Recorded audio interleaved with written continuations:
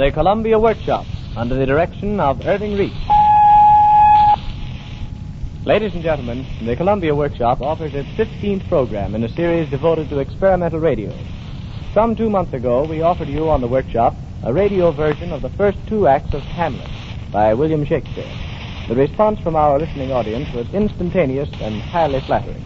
So much so that tonight we go on to finish the play. If you enjoy the drama, if you believe after tonight's performance that Shakespeare should become a regular feature on radio, write to us and say so. We are eager to have this gauge of radio public opinion. Tonight's version of Hamlet, like that of some weeks ago, is the work of Orson Welles, who also plays the role of Hamlet. And now we take pleasure in introducing to you in person Mr. Orson Welles. In our previous broadcast, we concerned ourselves with establishing the causes that led to Hamlet's tragedy. In especial, the revelation by the ghost of his father's murder, by Hamlet's own uncle, who is now the King of Denmark. This, and the knowledge that his mother had remarried immediately, has left Hamlet a creature mad for revenge. Assuming, as he calls it, an antic disposition, Hamlet plots to trap the king into an open confession of guilt. The arrival of strolling players at the court has provided the necessary means. Hamlet arranges that a performance be given, duplicating the circumstance of his father's death. The play's the thing, wherein I'll catch the conscience of the king. The play's the thing, wherein I'll catch the conscience of the king. It is the night of the play. The hall of the castle has been arranged for a performance, and in a moment the court will assemble. The blare of trumpets will announce the arrival of the king and queen, with Polonius, the king's counselor, and his daughter Ophelia. In a moment, this play of Hamlet's contriving will begin. But now, for an instant, we find him giving some last-minute advice to the players. Speak the speech, I pray you, as I pronounced it to you, trippingly on the tongue. But if you mouth it, as many of our players do, I had as least the town crier spoke my line. Now do not saw the air too much with your hands, thus. But use all gently. I warrant, Your Honor. Oh, be not too tame, neither, but let your own discretion be your tutor. Oh, there be players that I have seen play, but neither having the accent of Christians, nor the gait of Christian, pagan, nor man, have so strutted and bellowed that I have thought some of nature's journeymen had made men and not made them well. They imitated humanity so abominably. I hope we have reformed that indifferently with us, sir. Oh, reform it altogether. Huh? Go, you make ready. Horatio. Yes, sweet lord. At your service. There is a play tonight before the king. One scene of it comes near the circumstance which I have told thee of my father's death. Observe mine uncle. Well, my lord. Oh, he's coming to the play. Get to a place.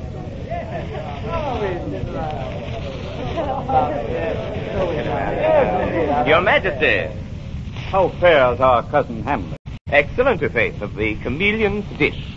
I hear promise crammed. You cannot feed capons, so... I have nothing with this answer, Hamlet. These words are not mine. No, nor mine now. Polonius, are the players ready? Aye, my lord, they stay upon your patience. Sit you there, Ophelia. Fair Ophelia. You are merry, my lord. What should a man do but be merry? For look you, how cheerfully my mother looks. And my father died within these 2 hours. Nay, 'tis twice 2 months, my lord. So long.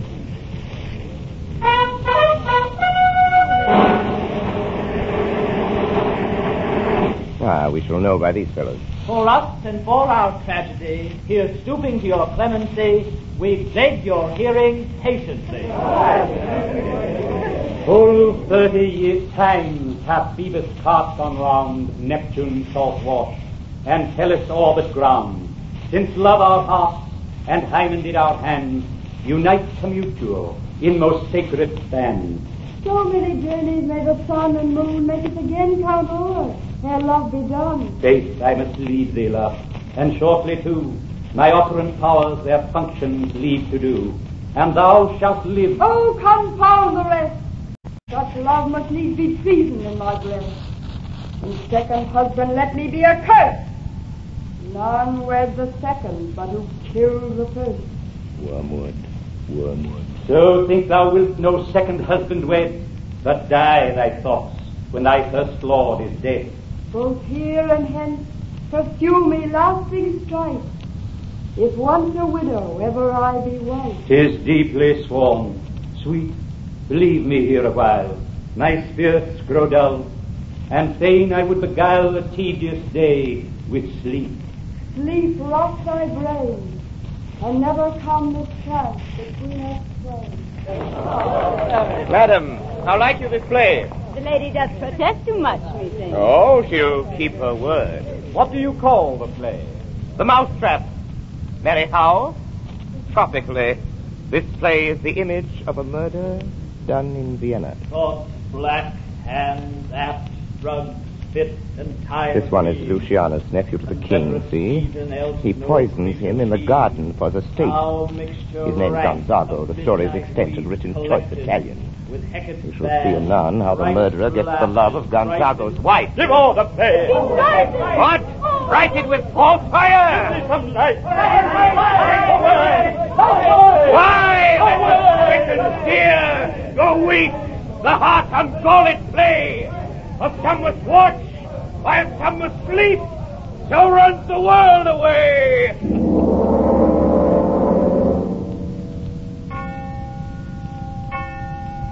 It is now the very witching time of night, when churchyards yawn, and hell itself breathes out contagion to this world.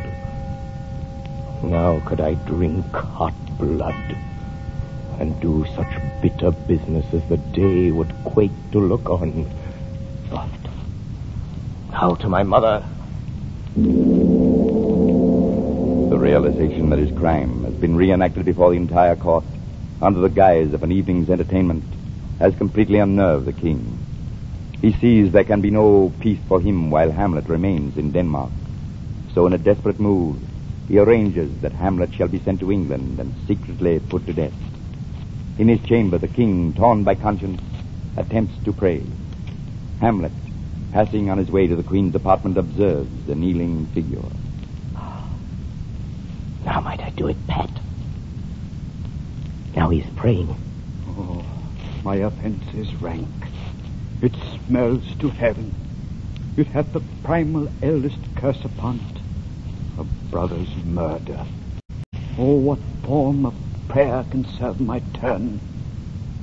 Help, angels, make us say, bow stubborn knees, all may be well.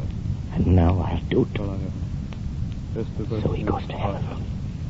So am I revenged. Oh, this is hire and salary, not revenge. He took my father grossly, full of bread, with all his crimes, broad flown, as flush as May. Am I then revenged to take him in the purging of his soul when he is fit and seasoned for his passage? No. Absorbed. And know thou a more horrid bent. When he is drunk, asleep, or in his rage, at gaming, swearing, or about some act that hath no relish of salvation in it, then trip him, that his heels may kick at heaven, and that his soul may be as damned as black as hell whereto it goes. My mother stays. Good to you. Who's there? Polonius. Hamlet is coming straight. Now look, you lay home to him. Tell him his flanks Mother! have been too broad to Mother! bear his. Withdraw. Mother! I hear him coming. I'll hide behind this arras. I'll convey myself to hear the process. Now, Mother, what's the matter? Hamlet, thou hast thy father much offended. Mother, you have my father much offended. Why, how now, Hamlet? Have you forgotten me? No, by the rood, not so. You are the queen, your husband, brother's wife. Would it were not so. You are my mother. Nay, then I'll set those to you that can speak. Come and sit you down without a budge. You go not till I set you up a glass where you may see the inmost part of you. What will that do? Thou wilt not murder me. Help! Help! Oh, help, help! How now? A rat? Dead for a ducat! Oh, I am slain. Oh, me, what hast thou done? Nay, I know not. It's the king. Oh, what a rash and bloody deed is this. A bloody deed. Almost as bad, good mother, as kill a king and marry with his brother. Kill a king? Aye, lady. 'Twas my word. Polonius. Thou wretched, rash, intruding fool. Farewell. I took thee for thy better. Oh, me. Leave wringing of your hands. Peace, sit you down and let me wring your heart.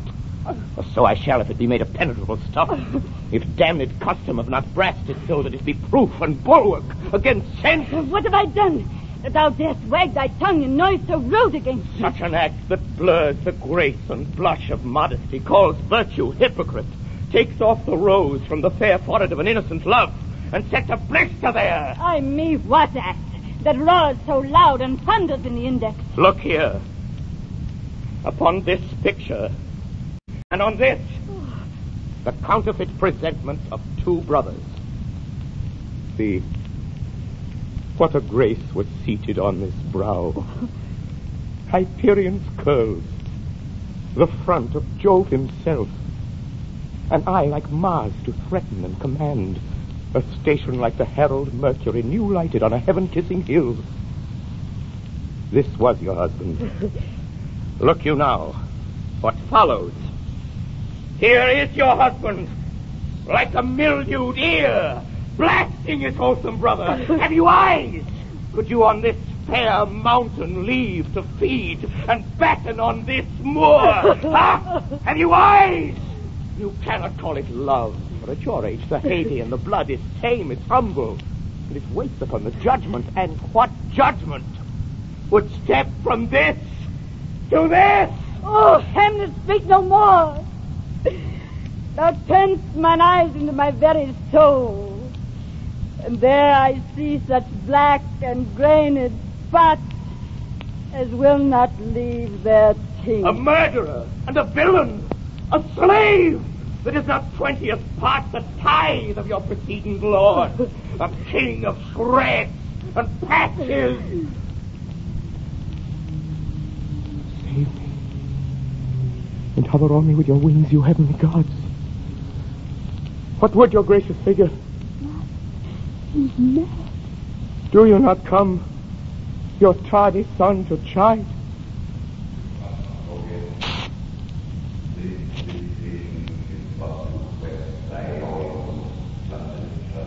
Alas, how is't with you that you do bend your eye on vacancy? Why, look you there. Look how it steals away. My father! In his cabinet he lived! Look where it goes! Even now! Out of the portal! This is the very coinage of your brain. Mother, for love of grace, lay not that flattering unction to your soul. That not your trespass, but my madness speaks. It will but skin and film the ulcerous place, whilst rank corruption, mining all within, infects unseen. Confess yourself to heaven. Oh, Hamlet, thou hast cleft my heart in twain. Oh, throw away the worser part of it, and live the purer with the other half. Good night. But go not to my uncle's bed. Assume a virtue if you have it not. And when you are desirous to be blessed, I'll bless him, beg of you. You again. Good night. I must be cruel, only to be kind. Be thou assured, if words be made of breath, and breath of life, I have no life to breathe what thou hast said to me.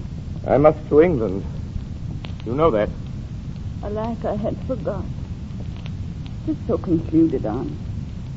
Good night, mother. Thus, Hamlet leaves his mother, hoping his words have had the desired effect. But the queen, after her son's converse with an unseen spirit, is now more convinced than ever that Hamlet is mad. She reports her conclusions to the king, who speedily commands that Hamlet shall leave at once for England. And so Hamlet is banished from Denmark. But the peace for which the king has prayed is not to come. The murder of Polonius proves the mainspring of greater and more tragic events. Bereft of her father, Ophelia goes insane. The Danish people are stirred almost to rebellion. And finally, with the return of Laertes, the son of Polonius, they are provided with a necessary leader. Now the rabble has risen, and, led by Laertes, storms the castle in which the king and queen have secluded themselves. Suddenly the doors break open, and Laertes appears at the head of the mob. Where is the king? Sir, send you all without mercy. I pray you, give me leave. Keep the door. Oh, thou vile king, give me my father. Tell me, Laertes, why thou art thus incensed? Let him go, Gertrude. Speak, man. Where is my father? Dead. But not by him. How came he dead? I'll not be juggled with. If I am guiltless of your father's death, it shall as level to your judgment case as day does to your eye. Oh, no. What noise is that?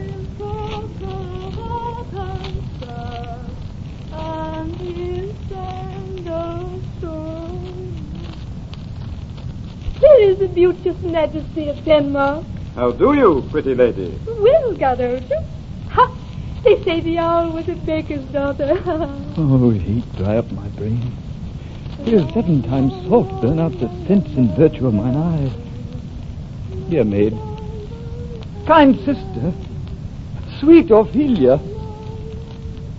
Oh, heaven, is it possible a young maid's wits should be as mortal as an old man's life? Why, there's rosemary. That's for remembrance. There's rue for you, and here's some for me. Ha! We may call it ere we grace the Sunday. Oh, you must wear your rue with a difference. I would give you some violets, but they withered all when my father died. God have mercy on his soul, and on all good Christian souls, I pray God. God be with you. Oh. And so Ophelia, before her brother's eyes, drifts from the castle to die. A suicide by drowning. Meantime, Hamlet, unaware of what has happened in his absence, has managed to escape the king's plot to have him murdered, and has secretly returned to Denmark. We find him once more with Horatio in a churchyard. Nearby, a gravedigger sings at his work. To contract the time for our mighty foe, whom he thought there was nothing. Has this fellow no feeling of his business, Horatio, that he sings at grave making? Custom hath made it in him a property of easiness. I will speak to this fellow. And shipeth me. Whose grave is this, sir? Mine, sir. For a bit of clay for to be made. I think it be thine indeed, for thou liest in it. And you lie out on, sir, therefore it is not yours. For my part, I do not lie in't, and yet it is mine. What man dost thou dig it for? For no man, sir. What woman, then? For none neither. Who's to be buried in? One that was a woman, but rest her soul, she's dead. How absolute for nay this, Horatio. How long hast thou been a grave maker? Of all the days of the year, I came to it that day our last King Hamlet o'ercame Fortinbras. How long is that since? Cannot you tell that? Every fool can tell that. It was the very day young Hamlet was born. He that's mad and sent into England. Aye, marry. Why was he sent into England? Because he was mad. He shall recover his wits there. Or if he do not, 'tis no great matter there. There the men are as mad as he. How long will a man lie the earth ere he rot? Faith, sir, if he be not rotten before he die, he'll last you some 8 or 9 years. Here's a skull now. This skull have lain in the earth 23 years. Whose was it? A whoresome mad fellow's it was. This same skull, sir, was Yorick's skull, the king's jester. This? E'en that. Let me see. Alas. Poor Yorick. I knew him, Horatio. A fellow of infinite jest, of most excellent fancy. He hath borne me on his back 1,000 times. And now, How abhorrent in my imagination it is. Where be your jibes now? Your gambols, your songs, your flashes of merriment that were wont to set the table on a roar. Prithee, Horatio, tell me one thing. What's that, my lord? Dost thou think Alexander looked to this fashion in the earth? E'en so. And smelt so? To what base uses may we return, Horatio? Oh, but soft aside.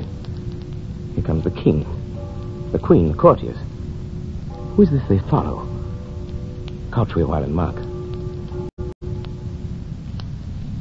What ceremony else? That is Laertes, a very noble youth. What ceremony else? Must there no more be done? No more be done. We should profane the service of the dead, to sing a requiem, and such rest to her as to peace parted souls. Nay, dear. I tell thee, churlish priest, a ministering angel shall my sister be when thou liest howling. What? Fair Ophelia? Sweet to the sweet. Farewell.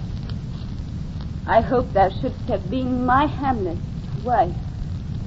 I thought thy bride bed to have decked, sweet maid, and not have strewed thy grave. Hold off the earth a while, till I have caught her once more in my arms. What is he whose grief bears such an emphasis? This is I, Hamlet, the Dane! The devil take thy soul! What in the thunder? I loved Ophelia! 40,000 brothers could not with all their quantity of love make up my sum. Dost thou come here to whine, to outface me with leaping in her grave? Oh, he is mad, Laertes. For love of God, spare him! Laertes? What is the reason that you use me thus? I loved you ever. But 'tis no matter. Let Hercules himself do what he may. The cat will mew, and dog will have his day. Now Laertes, determined to be revenged, finds an ally in the king. Thus the latter arranges that Hamlet and Laertes shall duel. Ostensibly for sport, the contest is treacherously conceived. Laertes' rapier bears an envenomed point, and if this fails, the king has prepared a poisoned drink to ensure the death of Hamlet. My lord, His Majesty sends to know if your pleasure hold to play with Laertes. I am constant to my purposes. The king and queen are all coming down. You will lose this wager. I do not think so.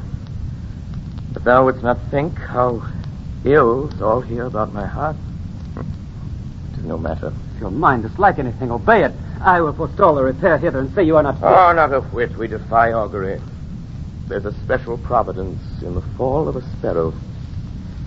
If it be not now, 'tis not to come. If it be not to come, it will be now. If it be not now, yet it will come. The readiness is all.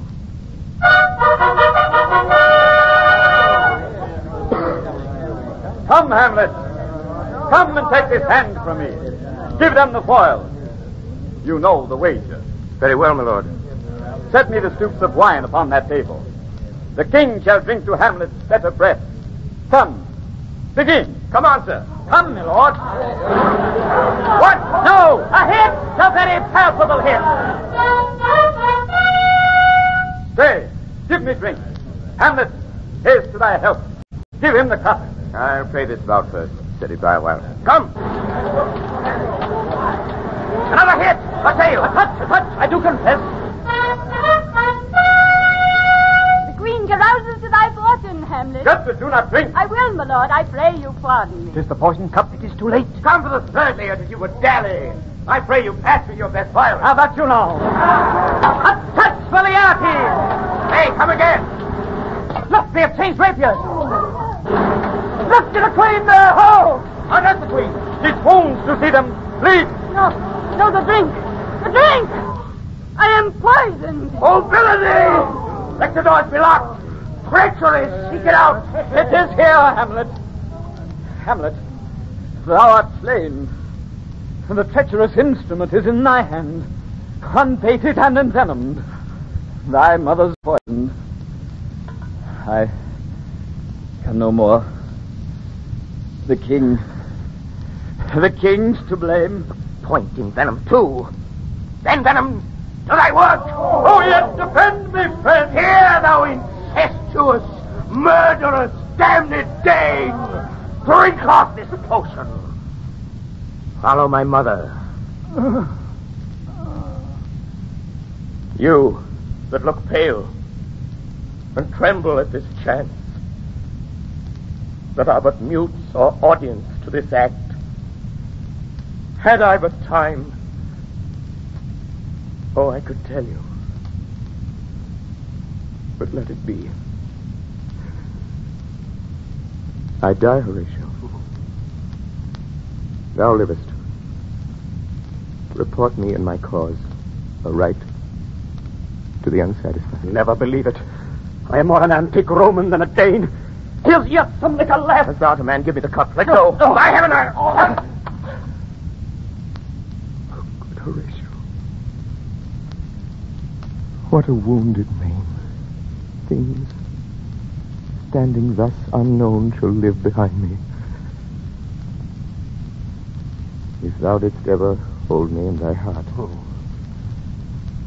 absent thee from felicity a while, and in this harsh world draw thy breath in pain to tell my story. The rest is silence. Now cracks a noble heart. Good night, sweet prince, and flights of angels sing thee to thy rest.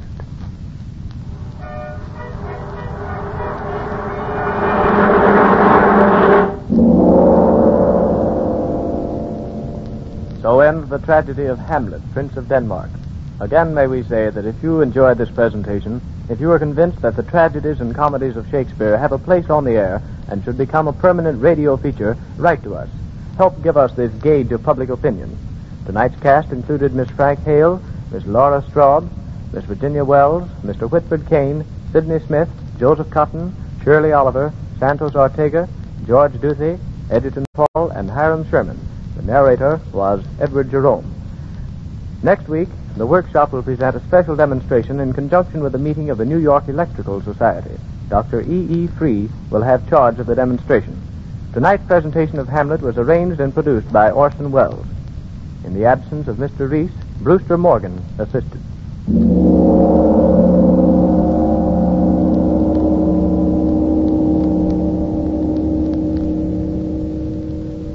The Columbia Workshop's presentations are conceived and directed by Irving Reese. This is the Columbia Broadcasting System.